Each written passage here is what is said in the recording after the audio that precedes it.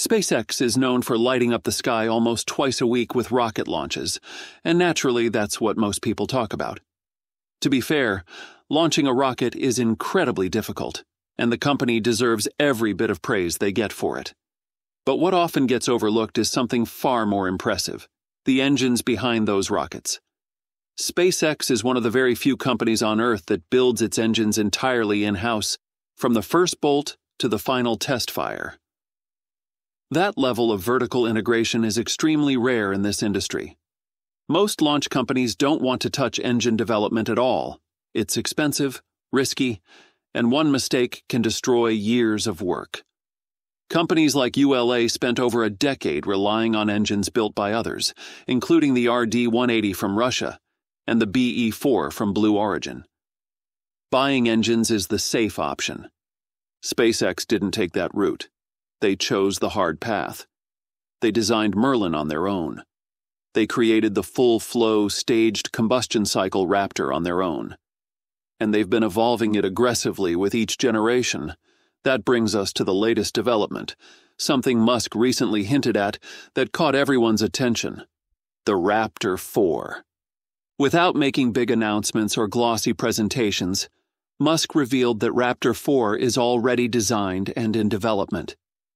What makes this interesting isn't just the name Raptor 4, but what he said about its cost and performance. According to him, the engine will deliver more thrust, better efficiency, and, most shocking of all, will be more than 10 times cheaper per ton of thrust than SpaceX's own Merlin engine.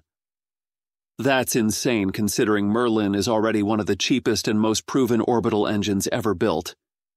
To understand how big that jump is, you have to compare the evolution of the Raptors. Raptor 1 was the first version tested on early Starship prototypes in Boca Chica. It worked, but it was overweight, complicated, and extremely hard to manufacture. Raptor 2 fixed many of those problems. Its plumbing layout was simplified, it became more compact, and the thrust increased to around approximately 230 tons. The engine also became far more reliable. Raptor 3 took another major leap. It reduced weight again, pushed chamber pressure into the 350 bar range, and increased thrust significantly. SpaceX even removed the heat shield thanks to improved internal cooling channels and a redesigned outer shell. Raptor 3 is also radically easier to build. It used to take SpaceX 11 days to produce a single Raptor 1.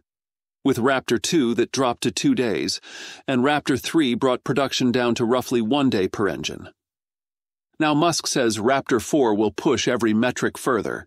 He mentioned thrust levels around 300 to 330 tons, higher specific impulse, better thrust-to-weight ratio, and most importantly, a cost of about $100,000 per ton of thrust.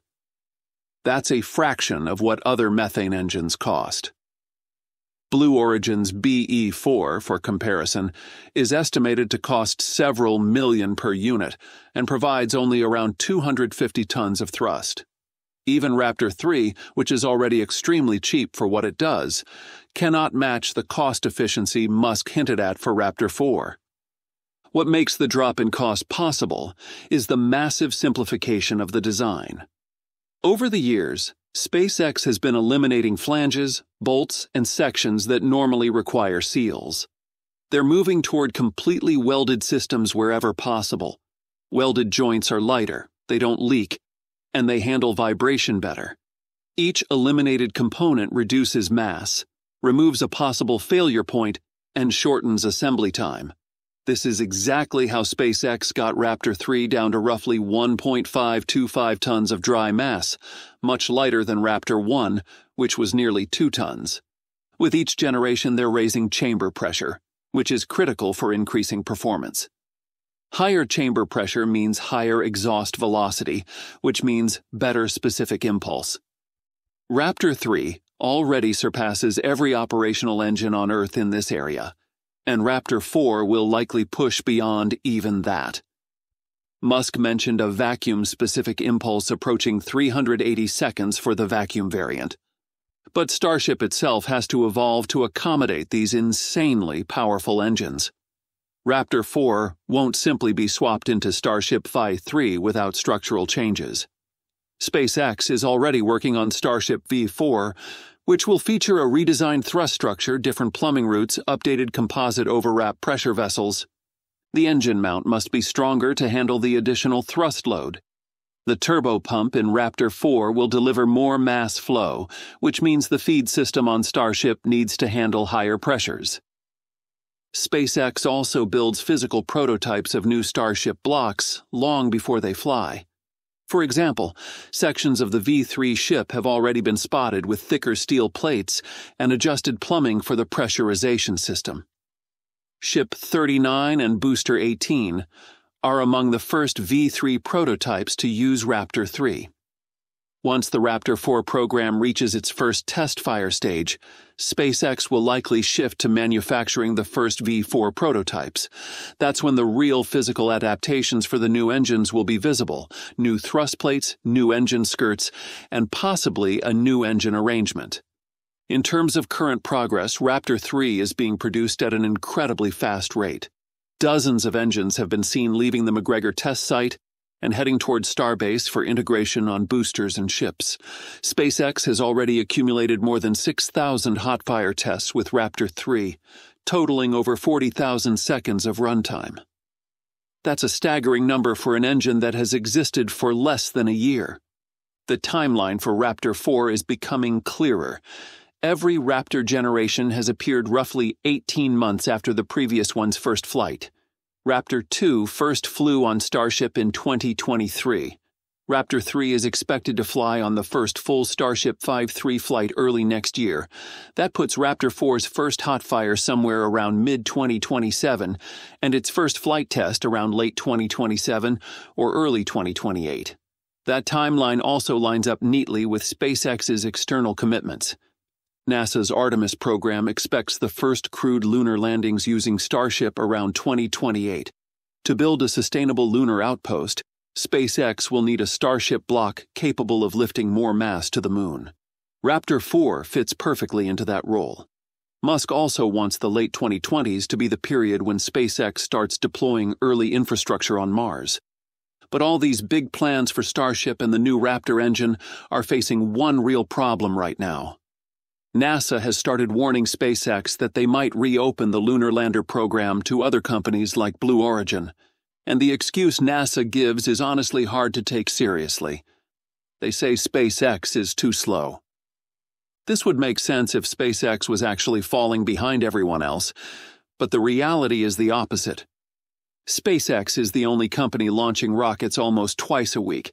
They launched 96 times in 2023. They passed 120 launches in 2024, and 2025 is already looking even faster. Now compare that to Blue Origin. They had 0 orbital launches in those same years. Only a few New Shepard suborbital flights, and even those were delayed for more than a year at one point. So when NASA says SpaceX is slow, it honestly sounds strange. Blue Origin hasn't even flown New Glenn yet. They've been building it for years, but not a single orbital test flight has happened. And cost-wise, it's not close either. A Falcon 9 launch costs around $67 million, and even less for internal Starlink missions. Reusable boosters push the price even lower. New Glenn, on the other hand, is expected to cost around $150 to $200 million per launch, and that's if the rocket eventually enters regular service. Blue Origin also spends far more per engine. The BE-4 has gone through multiple redesigns and delays, which slowed down ULA's Vulcan rocket by years. Blue Origin mostly run on Jeff Bezos' personal money. He funds the company each year out of pocket because they don't have a consistent revenue stream yet. This matters because NASA needs a company that can scale up production and fly often. SpaceX is already proving they can do that. Blue Origin is still trying to get to orbit for the first time. That's it for this video. Thanks for watching, and I'll see you in the next one.